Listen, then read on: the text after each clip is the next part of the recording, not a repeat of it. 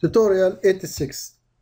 In this tutorial we're going to take the next constraint, its angle constraint, and from its name we can make an angle between two edges or surfaces. So let's try to apply on this product. And as we remember, we made an offset constraint in the previous tutorial, and if you come to apply the angle constraint, it's not going to work and it will require you to delete one constraint. So let's first try the angle constraint without deleting the offset constraint between the two surfaces.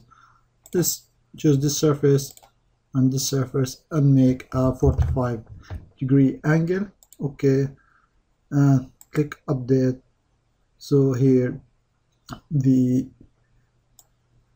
dialog asking you to delete one constraint, which is, now let's close this and delete this angle constraint and the offset constraint, and again let's apply the angle constraint, this surface and this surface. Let's make it 45.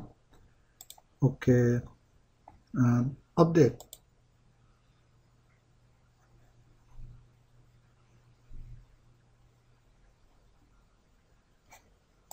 You have the coincident also need to be deleted because, as we remember, both cylinders are having straight axis. So we deleted the cylindrical constraint. Let's update. Now you have 45-degree angle between these two surfaces. And if we go to the move, let's move this upward. Okay,